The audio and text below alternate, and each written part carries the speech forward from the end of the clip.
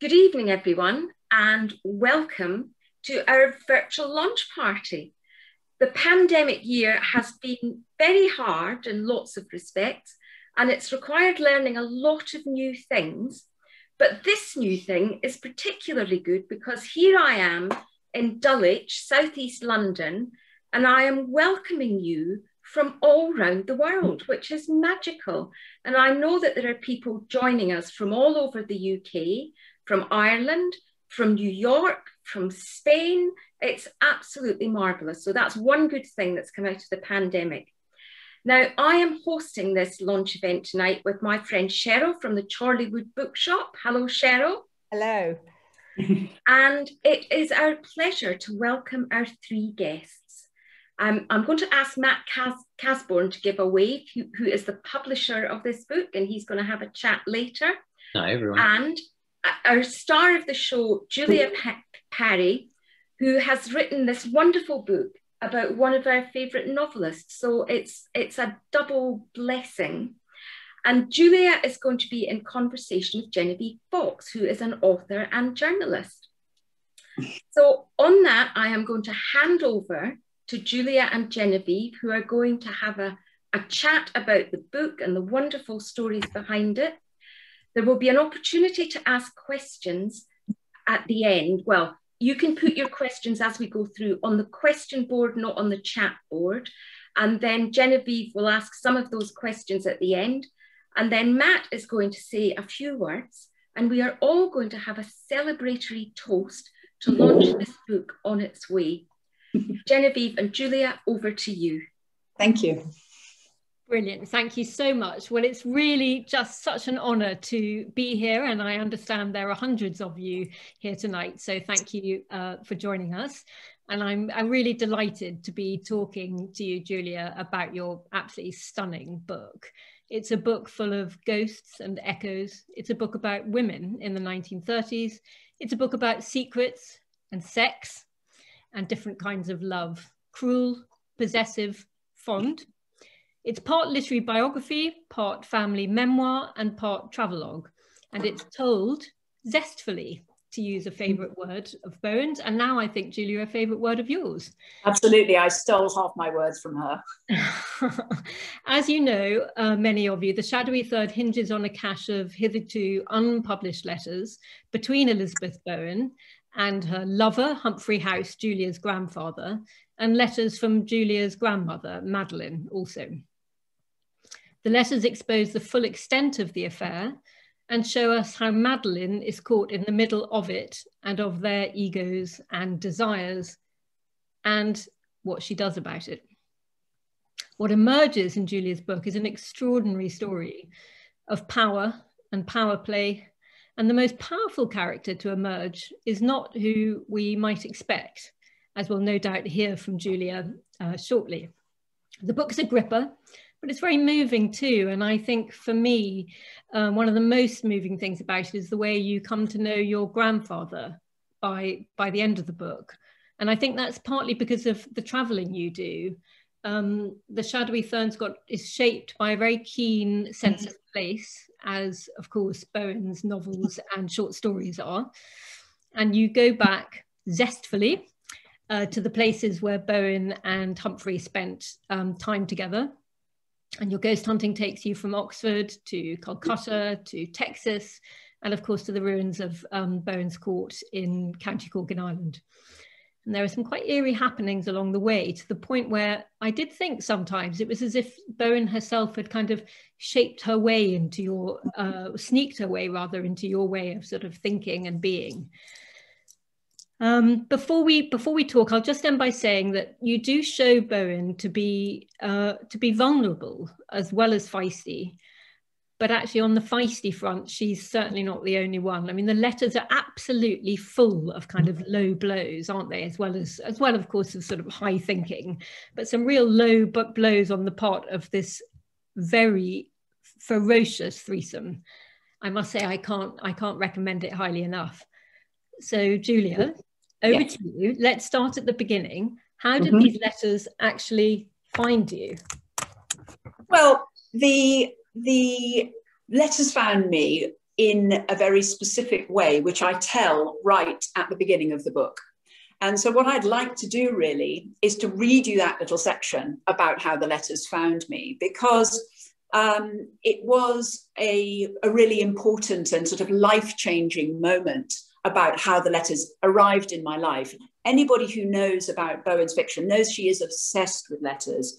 A World of Love, her novel of 1955, hinges on letters arriving in someone's life, as does her brilliant ghost story, The Demon Lover, where letters arrive at the hour arranged. So if you'll let me just read the little bit at the beginning of the book about the letters arriving in my life at the hour arranged, I think that that would give a really clear indication and maybe a good way of answering that question. So I really just want to read the beginning of the first chapter so that people get a flavour of the book and see how the letters in a Bowen-esque way arrive in my life.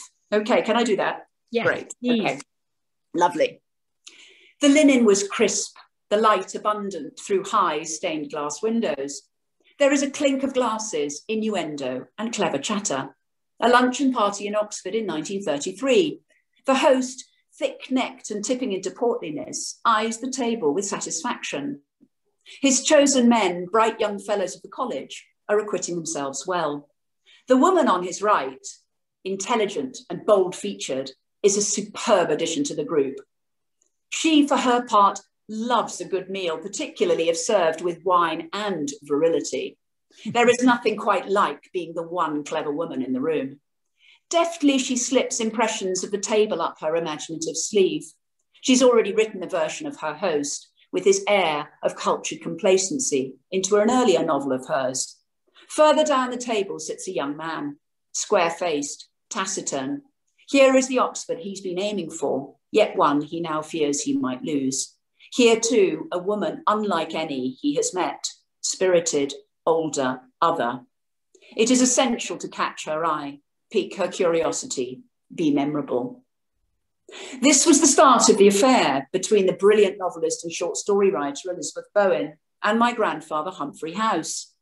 A story contained in a box of letters that had for years lain largely forgotten in my Uncle John's attic. A heart left to beat unheard. Opening the box one afternoon, I was greeted by a chaos of paper of various weights and sizes. Large envelopes, the texture of old skin, bore simply the information EB to HH and HH to EB. I took all the letters and sorted them loosely into piles. The letters from Elizabeth to Humphrey sat on one side of the sofa, his to her on the other. Only then, when I saw them all laid out, did I fully realise our family's good fortune. Unusually, we had ended up with both sides of the correspondence. The whole relationship was there at my fingertips. Elizabeth leapt off the page immediately. Her energy, her breathless handwriting, her imperatives. Stop worrying about your heart and try and have a better brain. I devoured the letters, gripped by their brilliance and slightly starstruck by Elizabeth herself. My grandfather, whom I had never met, was a tangible presence for the first time in my life. 5 hours flew by, and then there was John again, asking if I was ready for a drink. I had tried to line up the letters on the sofa so the back and forth element of the correspondence could be appreciated by the next reader, whoever that might be. My suggestion for reorganisation was rejected, kindly but firmly. Back in their separate crepey envelopes they went, into the box and off into the recesses of the house. What impact did the affair have on my family? Why had my grandmother preserved the love letters another woman had written to her husband? Did the relationship spill over into the work of Elizabeth Bowen as family folklore told? All those questions remain unanswered. 6 months later, my dear uncle died quite unexpectedly, and the tattered old box came to me. So that is the beginning, really, the story of how they arrive. And I do feel that I had been working as a secondary school English teacher, as many of you know, for about 20 years, and I was looking for a challenge. And I felt that these letters were extraordinary from both a literary point of literary history, but also family history, and that it was a unique opportunity. I mean, everyone dreams of sort of primary source, unpublished material falling into their lap, and they arrived in my lap, and I started. That was how I started. I think there's so many interesting things in that opening chapter, and not least that question about why your grandmother kept these love letters, you know, of her husband's, and you explore that so interestingly in the book. The reveals are very kind of suspenseful. But I wanted to ask you about kind of the letters themselves. I mean, I know they kind of, you know, they were part of your family lore and they came to you, as you put it, but, you know, letters are quite unfashionable. Mm-hmm. And yet you seem to really relish them. And you talk in the book about how performative Elizabeth Bowen is in the letters, and also I think your grandfather, and you talk about posterity. I wondered, in terms of Elizabeth Bowen, who do we meet in the letters? Do we meet the real her, or do we meet the sort of posterity Bowen, if you like? I think what's so great about the letters is you meet both of them. There is an incredibly raw letter in the middle where she's actually writing on a train. You know, she's in transit, kind of emotionally and literally, and even her, you know, her handwriting is broken and her emotions are really raw for us to see. And then there are other times where she really does perform to the point where she says things like, you know, I'm expecting you to communicate on a higher plane. Why can't you kind of up your game? But I do think that there was this sort of epistolary discourse that was expected, really, and was sort of part of the culture of the day. So they did sculpt their letters. They saw them as works of art. And I do think that Elizabeth really has, I mean, there are some really wonderful passages in it. At the same time, she does go on a bit sometimes as well. So I did need to get the scissors out because some of these letters run to 3,000 or 4,000 words. And, you know, we can't put all of that in the book. Well, mention of scissors leads to that question of the biographer's role, and you've got an unusual role, haven't you, because you're also the granddaughter. And so I wondered, one of the things I wondered actually was, you know, what it was like to write about two people who quite frankly, I mean, they're both ambitious, which is presumably one of the reasons they were attracted to each other, but they're not always that nice. I mean, Humphrey is described by his friend Isaiah Berlin as my kind of prig, in possession of a sort of fascist sternness. And you describe Bowen as naturally secretive and a gifted schemer. I just wondered where the sort of ethics of the biographer fit in here, or even what the ethics of the biographer are. I mean, it's an interesting one. I think one of the advantages of actually using the letters themselves, in allowing them to speak for themselves, is that I didn't have to make judgments about their behavior. They did that brilliantly of themselves. And in a way that freed me up to be a slightly more detached observer. Obviously, I'm commenting on the action, but their views of one another are given, I hope, in their voices. And that was one of the things I was really aiming for in the book, was a biography which has a sort of polyvocality to it, that there is no one true version, that they all tell their version. And then I tell my version. And of course, my grandmother had a role also in shaping her version. So I really, that idea of there not being one true definitive story was a very appealing one to me. And I think that's why I allowed myself as well to be in the book rather than just telling the story. It's really interesting that, because it's quite unusual, I think, you know, in a kind of more straightforward sort of biography, if you like, a biographer might talk to different people to get their views, and they try to capture the voice of their subject. But you have a very rare kind of access, and also, as you say, of two people who, because of their passions and because of their fondness for each other, actually do show these kind of different sides of themselves. And when I say, I mentioned kind of passion, I just wondered whether we could maybe talk about sex for a minute. because I just wondered, what was it like learning about your grandfather, who was quite vocal, wasn't he, about how to put this politely, his sort of, you know, desires and so forth. I think the thing that I never knew my grandfather. He died when my mother was 16. So in a way, you're getting to know someone who is unknown. Obviously, his attitudes towards women and his behavior towards them was a major challenge. But I think that I didn't allow myself to get sort of hung up on that part of his personality, because he was a very complex and interesting person. And I think that the attitudes were pretty, nowadays we look at his attitudes to women and think, oh my goodness, pretty awful. But some of that sort of patriarchal assumption of entitlement was very much of his generation. He was a man of his generation.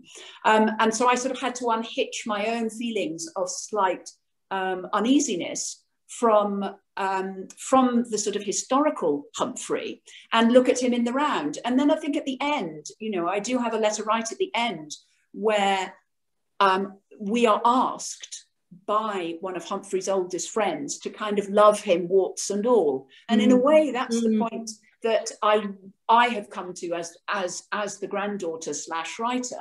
And that's, I hope, the point that the reader also arrives at, that I really don't want it to be a book in which judgments are made necessarily. Everybody can draw their own conclusions and like or dislike them if that's how they respond to the book. But that was something that I didn't feel I needed to do myself. It wasn't really about how I felt about him. It was how I wanted to represent him as allowing him his own words, in which he does rather damn himself, but also trying to contextualize him a little bit so that he could be understood better. I think you do contextualize him. And I think one of the aspects of the book that's so interesting is the way kind of, women are emerging and what it is to be a clever woman. I mean, Elizabeth Bowen's so interesting about that, isn't she? She says to Humphrey sometimes, there's a letter, isn't there, where she says, I am a man. I think she says something like, don't think of me in this particular regard as a woman, I am a man. And I think that's so interesting. And in terms of your grandfather, I do think he's terribly honest, and that's very modern. His views may not be to our liking, but he does look out for her, doesn't he?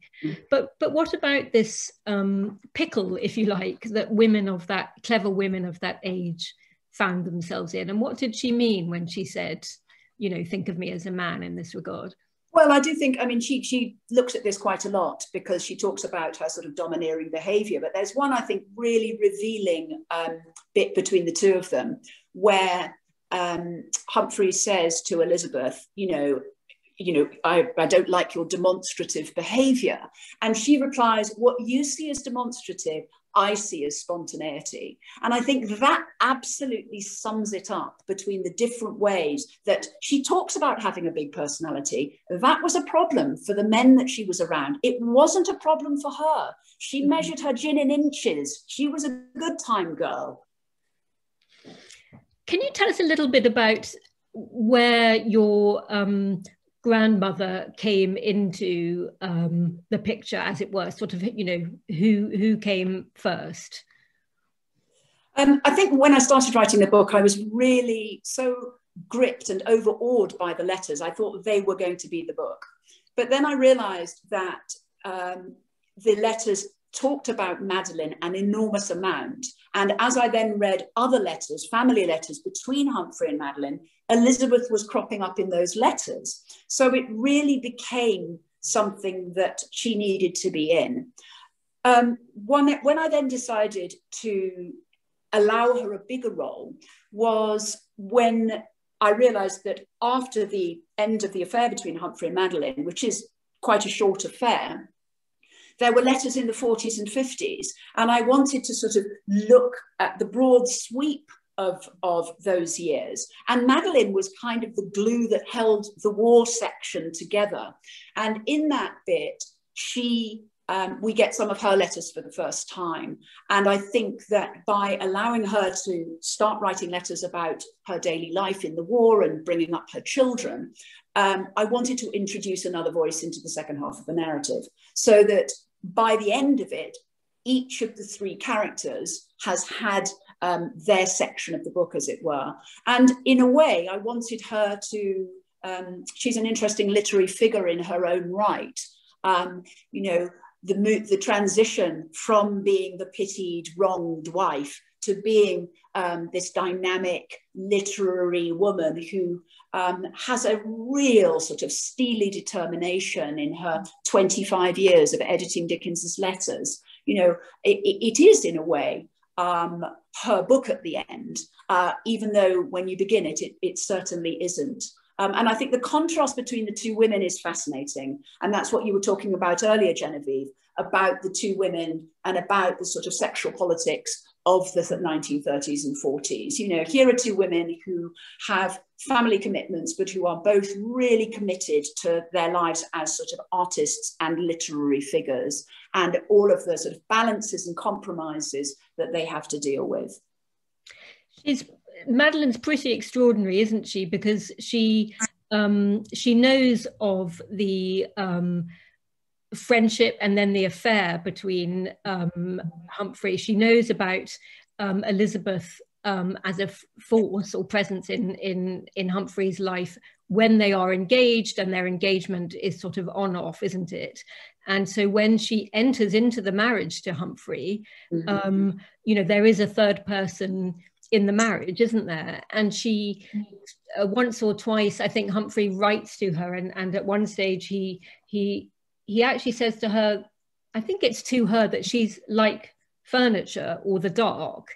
And then later in their relationship, when she's, as you say, you know, emerged as the person who's really strong and steady and a devoted mother and a very strong woman, she writes to him and, you know, says, you know, please do not describe me as furniture again. And then it's sort of enough said, because she's emerging, isn't she?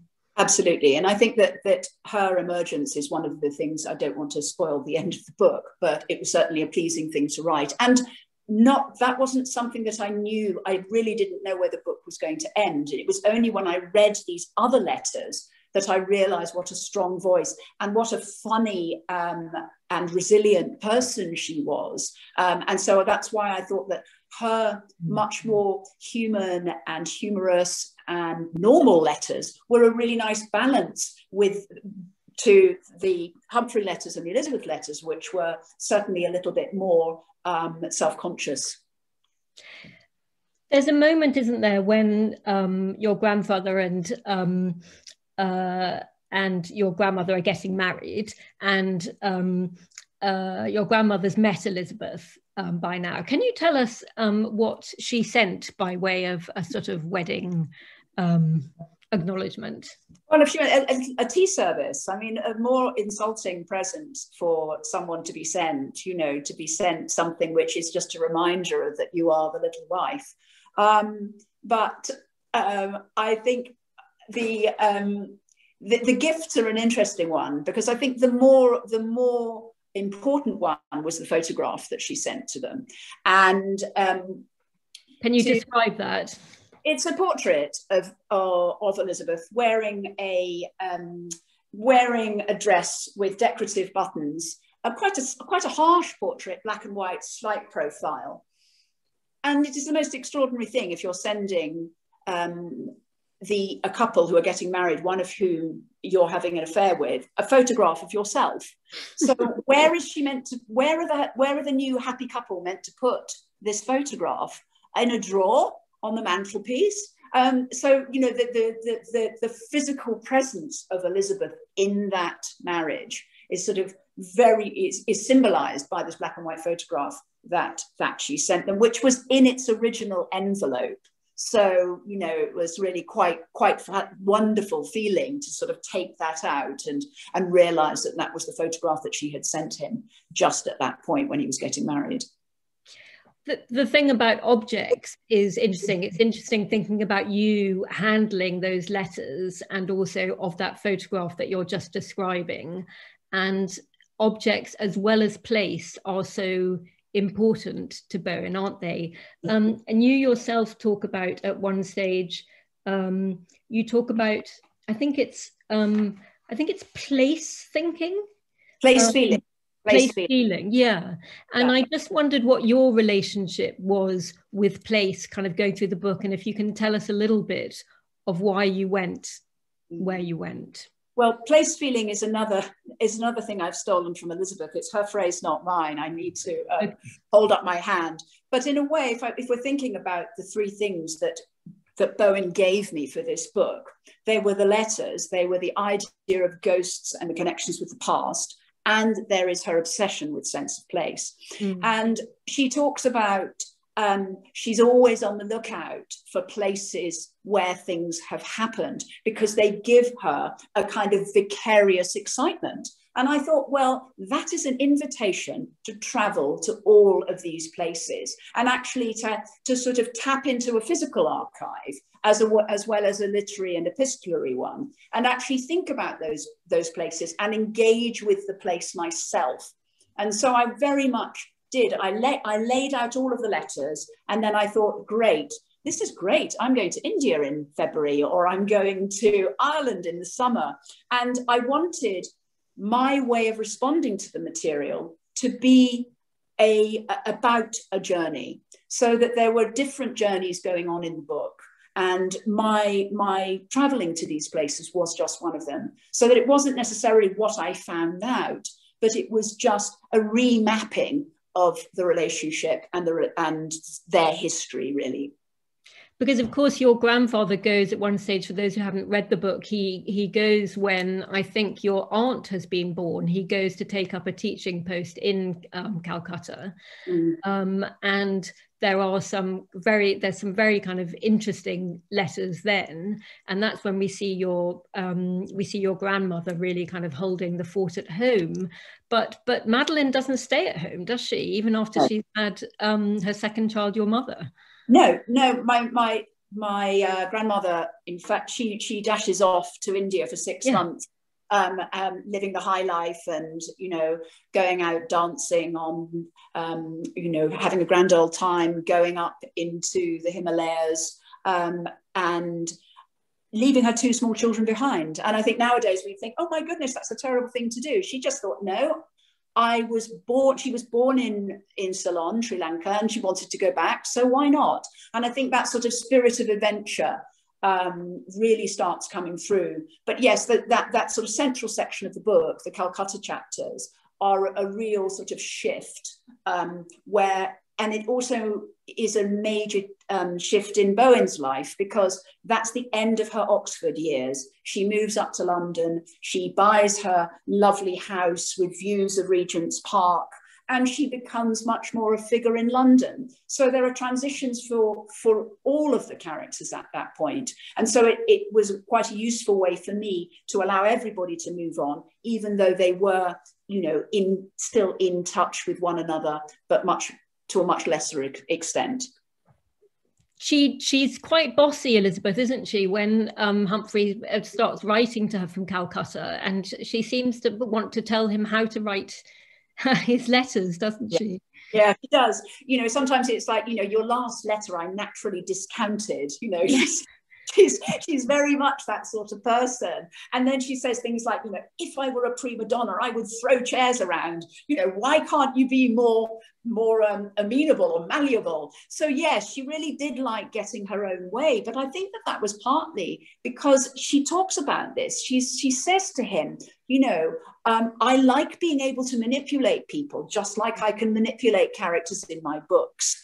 And I think that this whole friction about, where the control and power is, and how much control you can exert over a real person and how much you can exert over a fictional person, was kind of a really interesting friction for her.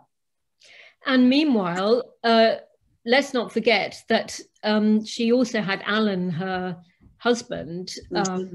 I'm not going to say in the background, I'm not quite sure how to phrase it, but I know that you write that after he died, that she said that Bowen's court was her next of kin. And that makes me think, of course, of Madeline, who went on to have 3 children. And there was Elizabeth, who was not very accommodating, shall we say, when she discovers that that your grandmother is pregnant. I mean, what do we learn about Bowen and motherhood and children and family and so forth? Does your opinion of her sort of shift? I think this is one of the most interesting things about the correspondence, is looking at her as a woman who, up until she met Humphrey, she was in her early 30s. She hadn't really entertained the thought of motherhood, partly because of the kind of companionate marriage she had with Alan Cameron, but also because she wanted to write. But I do think being reminded of Madeline's pregnancy did bring up an awful lot of, contradictory and complex feelings for Elizabeth, and she didn't know quite where to put those. So she does have, on the one hand, she has a moment of real jealousy towards Madeline, and then she says, I'm working quite hard to like her. Can't you see, we actually get on all right. So, I do think that she has these really, her feelings really fluctuate as far as Madeline is concerned. But I do think that it really does throw an interesting light on her and her feeling of slight rootlessness, and particularly when Alan goes. That is just a completely heartbreaking letter, the one where you talk about her saying that her next of kin is the house. And then, of course, she sold the house and it was knocked down, and then she really was spiritually homeless at the end of her life. For somebody who was so kind of rooted to where they lived, because they lived for quite a long time in the same house in Regent's Park, didn't they, when they were in London? I mean, that is one of the very kind of moving and surprising aspects of the book, because we get so used to this inviolable, feisty, fierce, and of course very sort of funny woman. So it is particularly sad. Thinking about houses, I wonder whether we might talk about the kind of the oeuvre as a whole. I mean, I think probably her most famous novel, would it be fair to say, is The House in Paris? Well, a lot of people would say it's The Heat of the Day. It's her wartime novel. So, but I think that her great work in terms of her novels is the 1930s, and then I think her wartime short stories are. But that's my personal preference. Obviously, for the book, the most important of her novels is The House in Paris, because that is the one that she was writing at the time of the affair. That's the one that has got a dysfunctional love triangle at the centre. And, it's tempting to look at that novel and say, gosh, are these versions of my grandparents? And certainly that's the story that I grew up with. I mean, I've got an old paperback version of The House in Paris, and inside is written, Max is supposed to be based on Humphrey House. So this idea of these characters being my grandparents was something I inherited. And in a way, I've had to try and unlearn that and look at the book with a little bit more detachment than I inherited. Are there any clues in the title? Oh, I think so, don't you? I mean, only when it was pointed out. The House in Paris. I mean, yes, I mean, it could have been called, something completely different. Mrs. Fisher and her daughter, Mrs. Fisher and her sickly daughter, it could have been called, but it's not. Or Madame Fisher, sorry. And I don't know. I think it could have been. Obviously, he has got a great, easy to use surname. I mean, what was the last laugh in terms of A House in Paris is Madeline, because at the end of the book, she identifies as Naomi, who is the sort of rather drippy woman who is rejected and who doesn't get the man. And Madeline sort of says, yeah, I was Naomi. I was like the pillow, which is how she is described in the book. Because he needed a pillow when Elizabeth came bounding into his life. And so this whole idea of her imagining that she is a character in the book was a really interesting thing, that was her version, maybe a way of dealing with the relationship, fictionalizing it for herself, in order to make it more bearable. Who knows? Very interesting what you said at the beginning about her keeping the letters between Elizabeth and Humphrey. Do you think, in terms of posterity, she was thinking about the family heritage, or was this an act of love, do you think, for her husband? This is such a good question. I know that some letters, I know she burnt some letters. How many of the Bowen correspondence got destroyed, I don't know. But there is a gap of nearly a year right at the beginning of the affair. So we have to assume, knowing that Elizabeth was writing hundreds of letters a year, that there were letters that had gone. Now, there are a couple of ones where Elizabeth is sort of on top form. And I do think that Madeline, she won. We must remember that Humphrey did not leave her. And she probably thought, oh yeah, these are good letters. Or she had other things to be getting on with, and they were in a box somewhere, and she, like many people, you chuck them in the attic and forget about them. So I don't think that, from Madeline's later correspondence, it doesn't look as though she spent years agonizing about this. Indeed, when Victoria Glendinning came to ask Madeline about it, she couldn't find the letters. She looked in all of the usual places, and then had to look in the unusual ones in order to find them. So I don't think that she spent 40 years, devastated by this. She just got on with her life and saw it as something in the past. Well, she definitely is such a kind of attractive and strong person. That seems really, really plausible to me. The book is very scholarly and full of rigorous research, but not everybody you talk to is necessarily a kind of, scholarly person. I quite like that moment of inspiration you got when you were in Spain and found yourself having to go and see a chiropractor. Yeah. What happened there? Well, I was dancing at a fiesta in northern Spain. I fell over. It was in a field. And the thing to do when you fall over in a field and twist your ankle is to stop dancing. But of course I didn't. I continued dancing. And by the end of the evening, I had a proper full-on broken ankle, and it was just really horrible.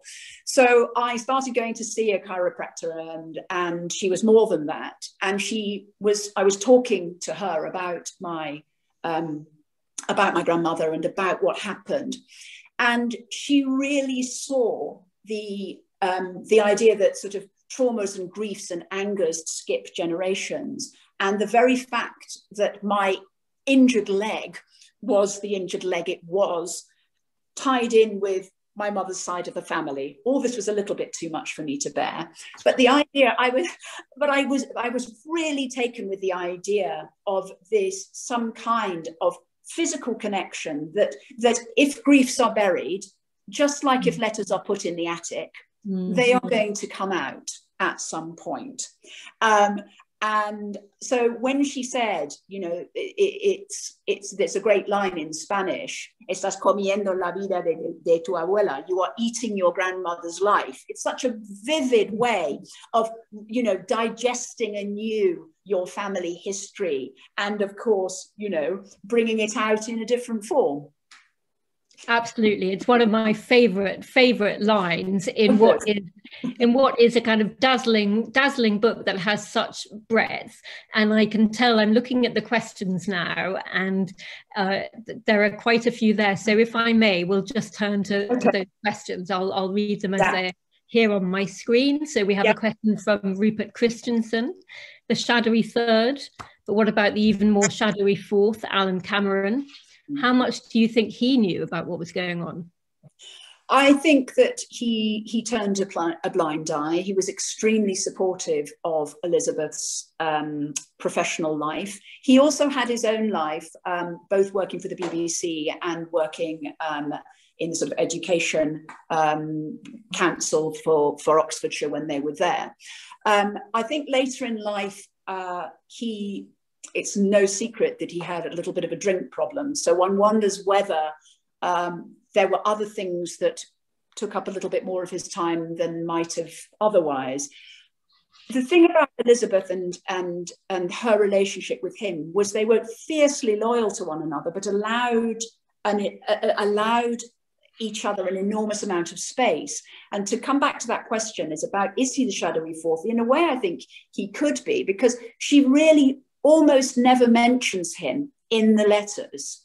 And there's one point where she's writing to Humphrey, Elizabeth is writing to Humphrey, and just says, Alan has come into the room and therefore I must stop now. And I just felt that, as you know, she was a great one for compartmentalizing her life, and she compartmentalized her life with Alan. They went to Bowen's Court for Christmas. They threw a huge party for all the neighbors. She had very clear parameters for her married life and was fiercely loyal to the institution of marriage.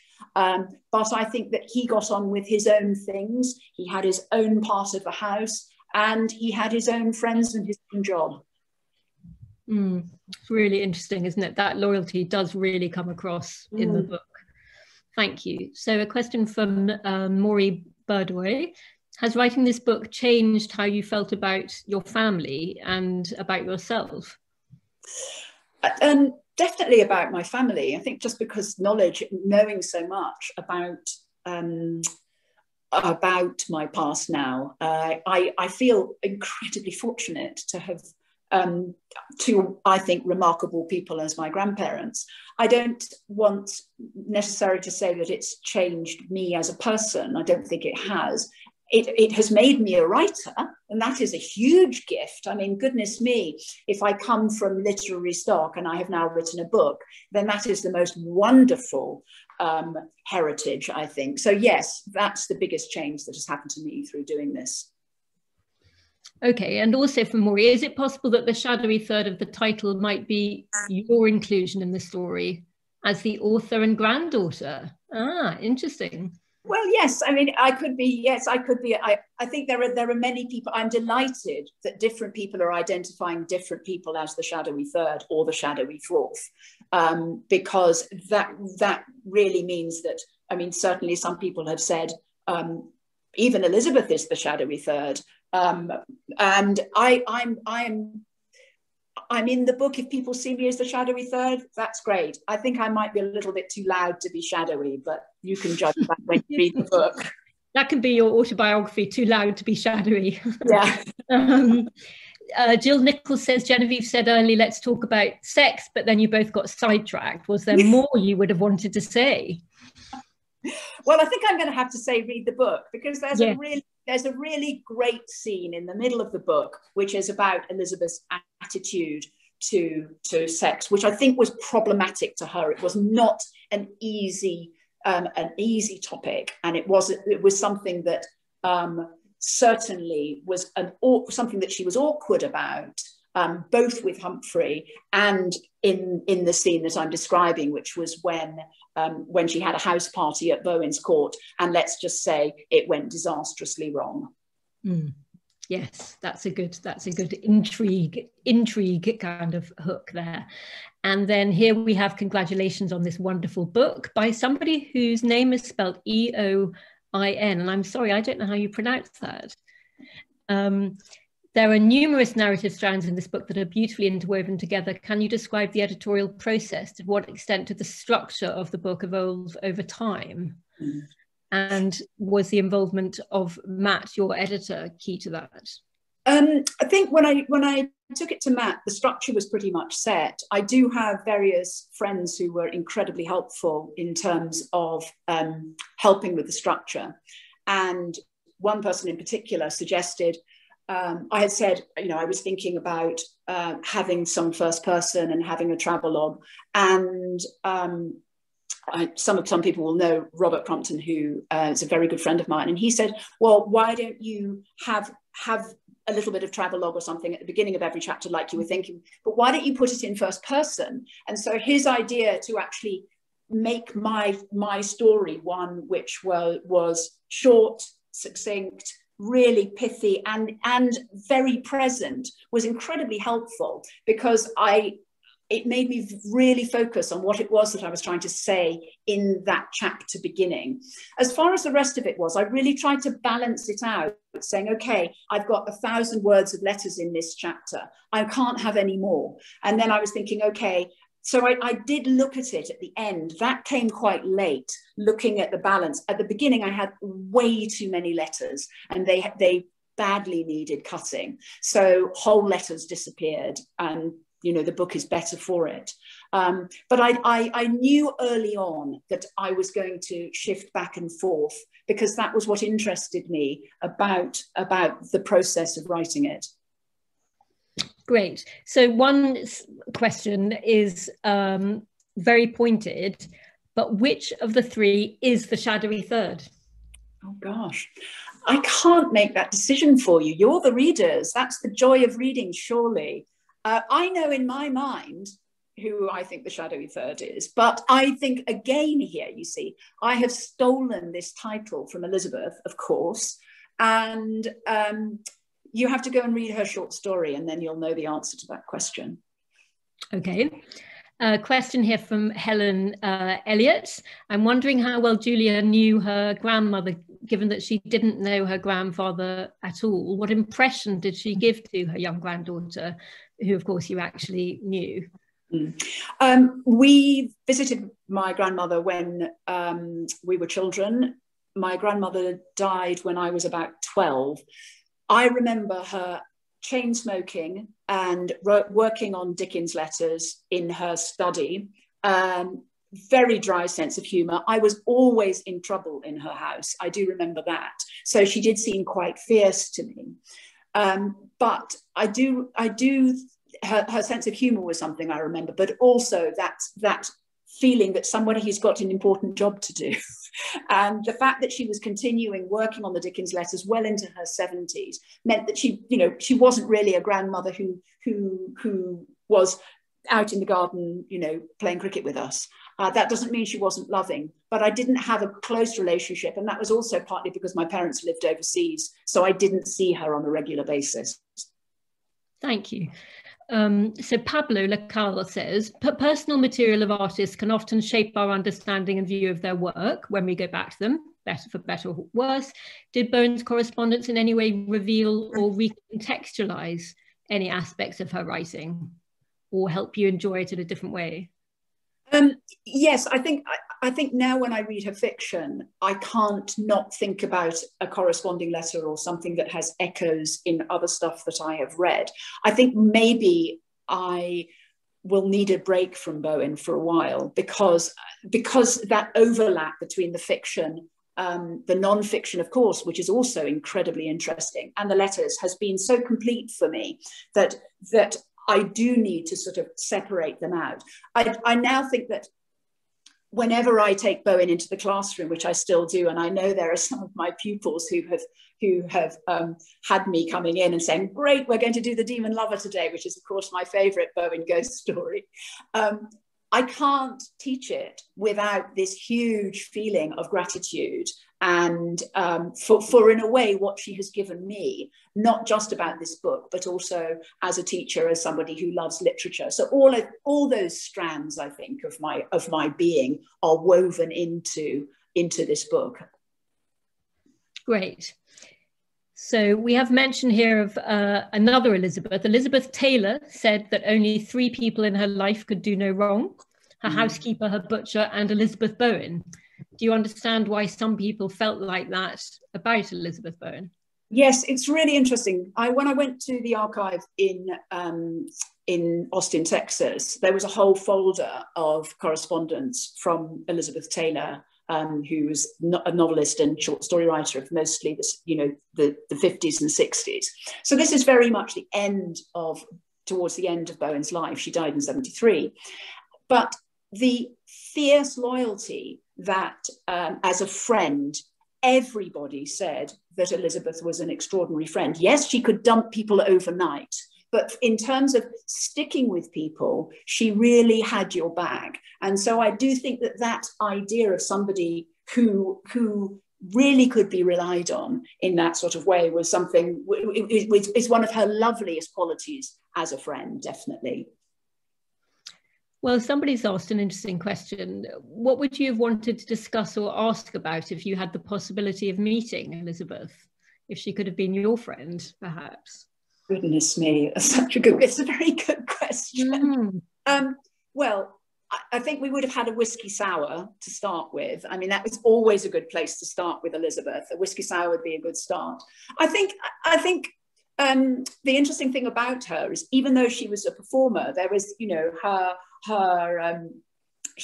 there was a sort of nervousness about her physical presence, and she had a slight stammer as well. And so, you know, you would have this sort of, you know, big personality. But I think if I was going to talk about something, I think it would have to be about place, really, about all of those places that she went to where she had that sense of something magical happening. You know, what top 3 places, Elizabeth, has that happened to you in? Maybe something along those lines. Yeah, that would be a great question. Okay, so we have Max saying, it sounds like your research took you down a number of unexpected paths, fun digressions, intellectual, geographical. What were the most rewarding or stimulating or interesting of any of these? Again, I guess if you had to pick. I'm going for Calcutta for the simple reason that it made me appraise Humphrey totally new. I think that when I went there and they knew who Humphrey House was and they didn't know who Elizabeth Bowen was, it was an most extraordinary readjustment. And to see a satirical pamphlet that he wrote about police surveillance in Calcutta in the 1930s being republished this year or last year, and just having to look at him through a completely new lens.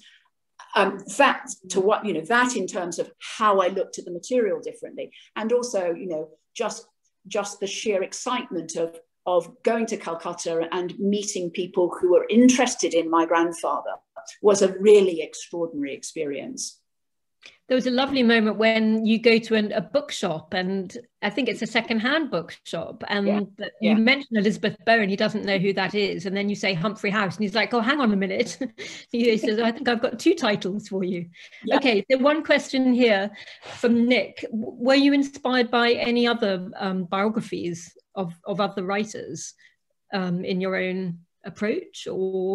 Because I like historical biographies very much of literary figures, but I think I was more inspired by other sort of mixed genre narratives. You know, if you look at works like, I don't know, someone like Robert Macfarlane's The Old Ways, which is partly a book about Edward Thomas's poetry and partly a book about landscape, and it's partly a book about long distance walking. So I was more interested, possibly, or influenced by those kind of books, those ones which are having some serious literary content, but mixing it in with other things. And I do think that at the moment there's a real sort of fashion for these kind of books that are doing a little bit of many things, which is why mine is both half a biography and half a memoir, because I just think that there are more of them around and readers enjoy them.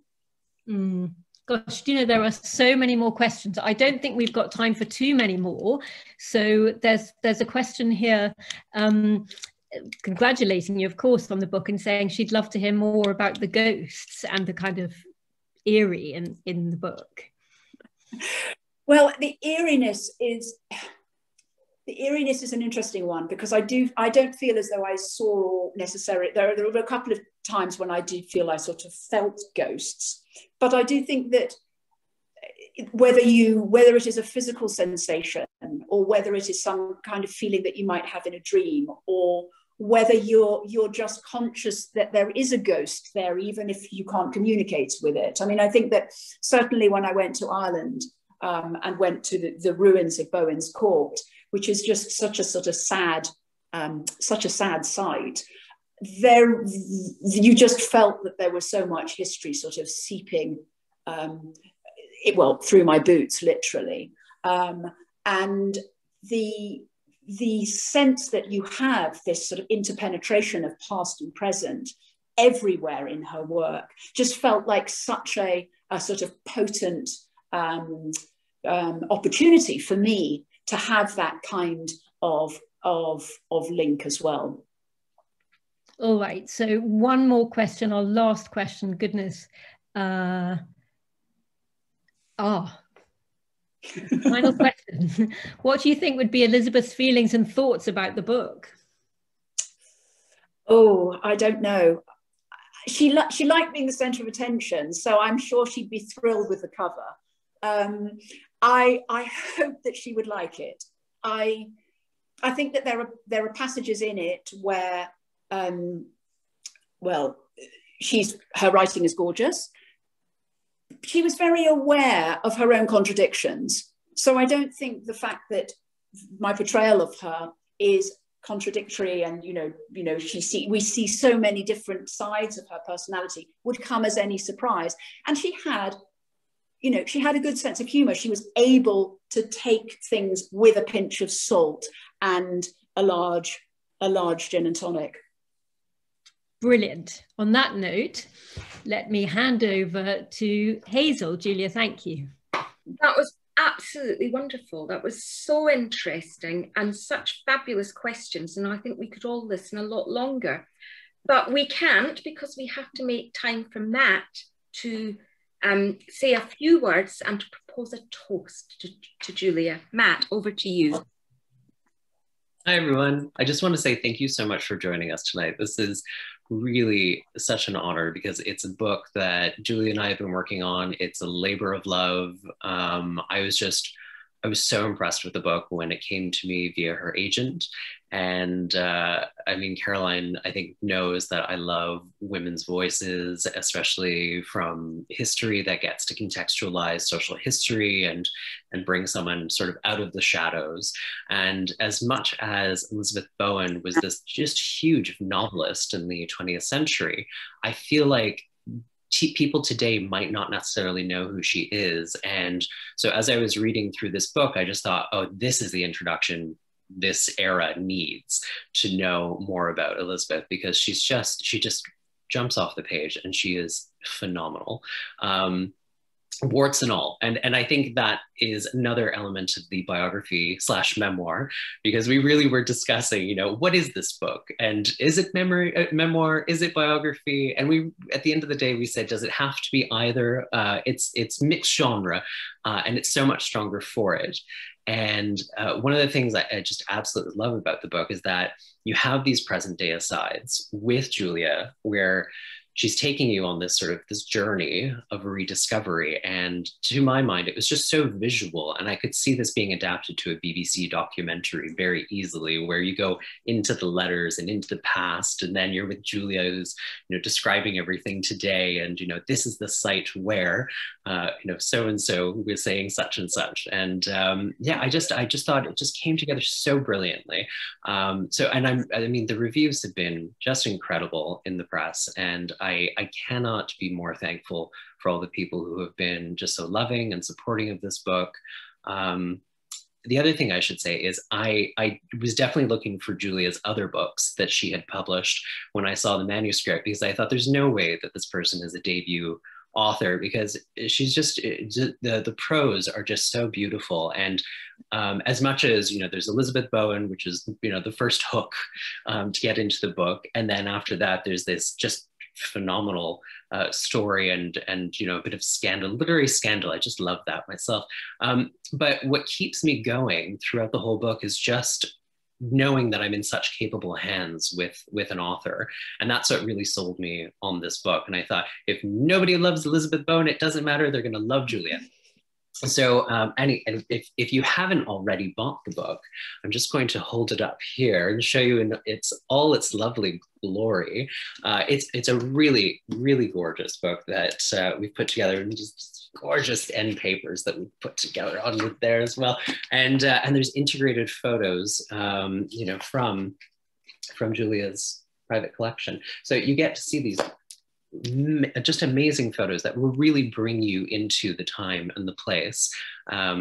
So the other thing I should mention is support your local business, support small business. So tonight our event has been put on by Village Books and Chorleywood Books and Seven Oaks Books, and they exclusively have signed copies available. So you can't get signed copies anywhere else. They're only available to these 3 fantastic independent bookshops who I'm so thankful are hosting us tonight, because they do an amazing event every time. So I really highly recommend that you go and buy the book from them. And I would just like to, I've drunk most of my gin and tonic at this point, but I would like to, everyone hold up a glass. My glass is coming. My glass is coming. Oh, your glass is coming. Okay. Excellent. There we go. Well, I wanted to say thank you so much, Julia. It's been fantastic to work with you on this book, and there's so much more work to do, of course. We're only on the first day of publication at the launch, but cheers. Cheers. Cheers. Congratulations. Cheers. All the very best. Oh, that was absolutely fascinating. Thank you so much, everybody. It was such an interesting evening. So good. And as Matt says, Hazel and I and Fleur have very beautiful books signed, which is really special in this day and age. Thank you so much for arranging that, and we have them at the shop, so please, if you didn't book one with your ticket, then here's your chance to buy them from our shops.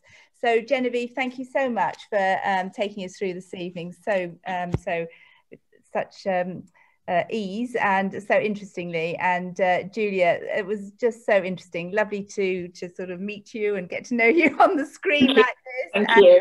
Make the book come alive even more, so thank you. And thank you, Hazel, for hosting. So yes, what a brilliant evening. Thank you. Thank you. Well done, Julia. Thank you. It was lovely. Thank you so much.